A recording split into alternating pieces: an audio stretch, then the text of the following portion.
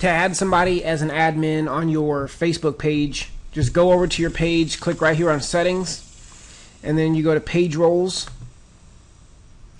and right here you just type their name in, or if you're friends with them, you can just type their name, right? Like I could just add my brother that way, or you can go and you can use their email address and you can do it that way. Okay, when you add, if you're adding me, add me as an admin.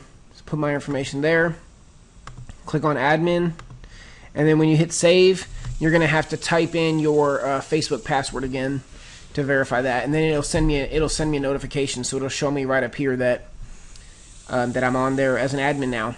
Thanks.